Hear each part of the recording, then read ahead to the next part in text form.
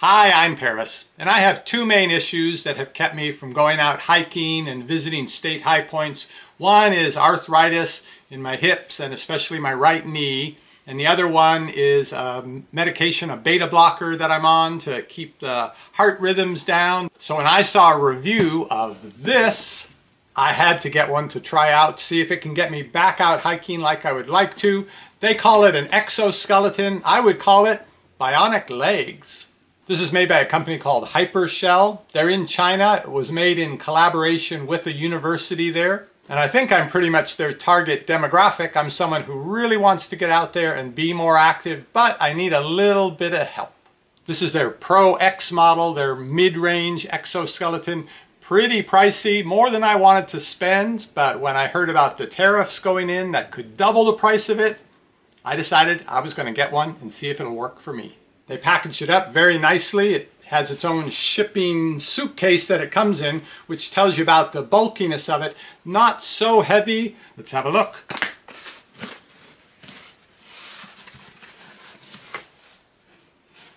Here's what comes in the box. It's the large piece that straps around your hips. The bars that go down to straps that attach to your legs. The battery, an extra battery, charging cable, and the user manual. Oh, well, they said it's about 4 pounds. It definitely feels like some pounds.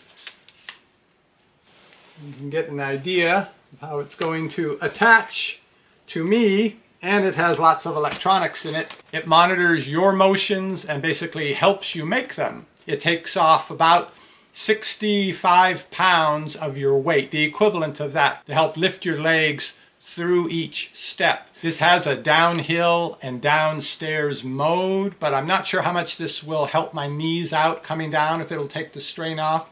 But I thought if it takes the strain off going up, my muscles are going to be in much better shape to hold my knees together coming down. Lots of experimenting ahead to see how well this works. One battery is already attached to the device, and they include a second battery. From what I've read, if you use the exoskeleton in lower power assist mode, it can go about 10 miles. If you ramp it up to maximum assist and you're going up a steep incline, you get about 2 miles out of one battery. So there's the weight that's going to sit on my lower back, and the leg portion of it, the attachment point looks to be just above my knees.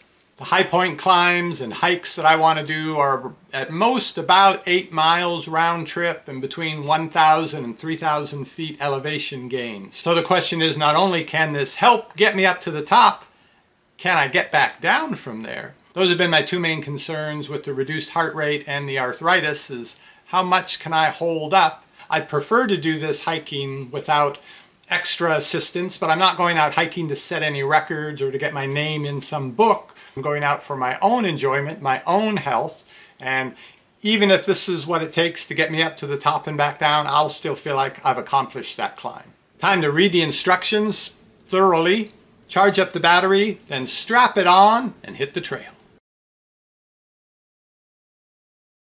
I did set this up at home, and you do have to make it snug.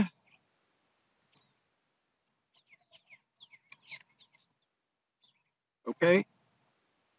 The battery is back here, the battery's back here, the control unit is here, but it can also be controlled from an app on the phone. And I've got to strap these bars to just above my knees. This is what's going to provide the motion, helping me lift my legs when I go hiking.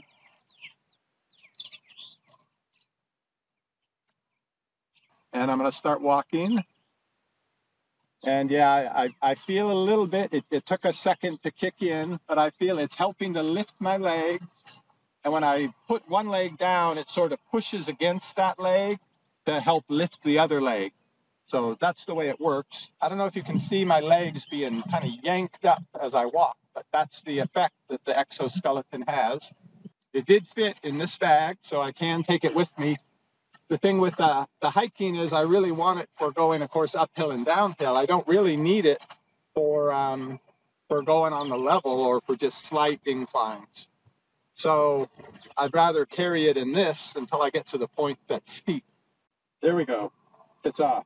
Okay, now I'm going to try without any assistance, but still wearing this.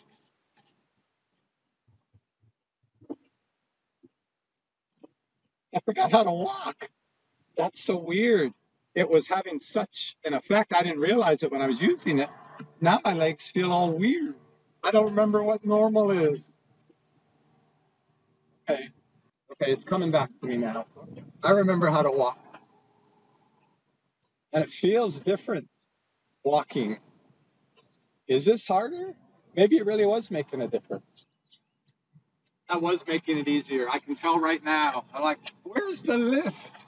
Wow, it really was. I didn't appreciate it at the time. Let me see about turning it back on. Okay, now we're in maximum eco mode. Let me go down and come back up. Oh, there we go. Okay, I kind of like that. Here we go. Pull me up this hill. Oh my gosh, this is so much easier than doing it without it. How did I not notice that? And this is just in middle mode without even being in turbo.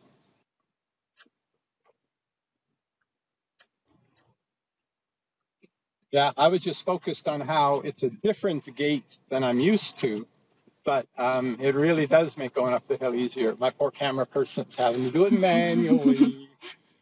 Here at Black Mesa, Oklahoma. Okay, gonna activate this, go up, levels 1, 2, 3, 4, and then turbo. Okay, going to level 2.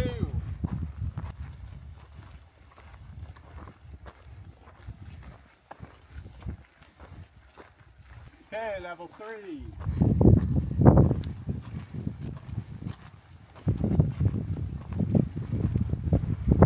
Level 4.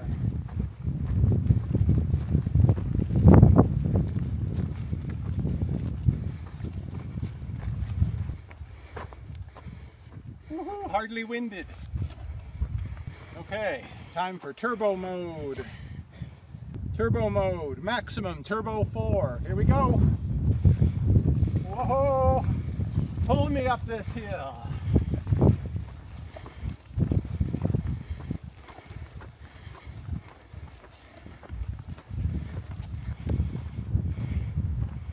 I highly recommend this.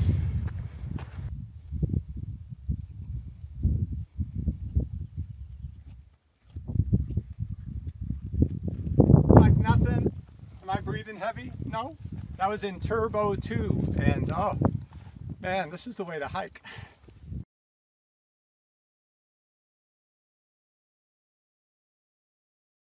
Highest point in Oklahoma. Here we go.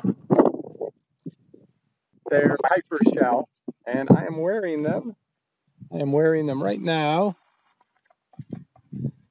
My exoskeleton. You would not believe how much easier it made getting up to the top wearing this. These are really an amazing device. And I'd say it was the better part of 2 hours to get to here, and had a little snack and a lunch and about to head back down. I'm going to test out the Hypershell exoskeleton again, this time to see how it is for my knees going down the incline. Here's the steep part. Got the Bionic legs on in turbo mode.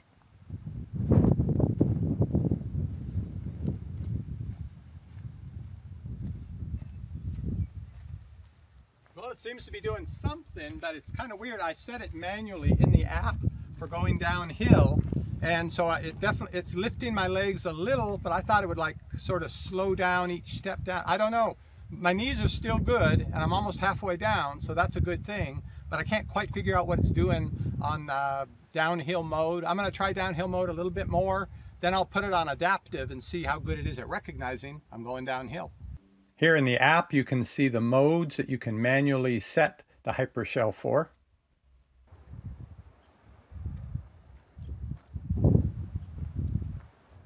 This is in adaptive mode. You can see it was really high-stepping me, but when I switched to coming downhill, it's much gentler, but it's not quite the same as when I set it to downhill manually. Made it down from the top of Black Mesa, Oklahoma, the highest point in the state. Used the Hypershell. For getting up, it was great. For coming down, needs a little work. On the app, when I chose downhill, it did help. I could feel that with the knees. When I left it on adaptive, it was kind of fighting me. If I was stepping a certain way, it would try to move my legs like I was going uphill. It would really lift the legs. But going downhill, you want much less of that. So when I put it in downhill mode, it did help. My knees are both still working. Got 2 miles to get to the car, but I'll see how I am when I get there and how my knees feel tomorrow. Here are my steps for the day of that climb. And you can see my heart rate during the climb, keeping under 130 just like my doctor likes. So it's been 4 days since the climb, and I can tell you when I got back to the parking lot, knees were fine. Next day, sore all over, but knees were fine. Knees are still fine. So I consider that a big win for the Hypershell exoskeleton. The question though about did it really help the knees when I was going down? Still unclear on that. I think it helped most because it kept my leg muscles fresh going up. So coming down, they were able to hold the knee in the proper position so that I didn't have the extra strain, didn't have the extra pain. Either way, it's a win. What questions do I still have? Well, one I'm hoping to solve soon. I'd like to know, instead of just going up a relatively level incline, 15–20% or so, what if it's cut into steps like going over large stones? The motion with the legs is a lot different doing that kind of climbing. It's a lot of really lifting the legs. I use the trekking poles a lot when I'm doing that, and I really want to see how much this will help with that kind of climbing. So Guadalupe Peak, highest point in Texas, qualifies as that kind of a climb. I am a little concerned that this might get me up further than the knees can get me back down, but I might just climb it halfway just to see what this will do for that kind of large step. Also looking at climbing Black Elk Peak in South Dakota and working my way up to Wheeler's Peak and Humphreys Peak in New Mexico and Arizona. But those are some really big ones. Might be a few months before I get to those. But when I do, I'll be recording it, finding out more about how well this works, if it really is the next thing for older climbers, for people who have mobility issues but who want to keep moving. So I'll be recording what happens. I may even be going live on TikTok again. You can follow me at ParisTX on TikTok and other social media, and I'll see you from on high on the next review. There are so many choices and you don't want to stress. You want your health food at home, receiving only the best. That's what we're here for, we give honest reviews. ParisTX.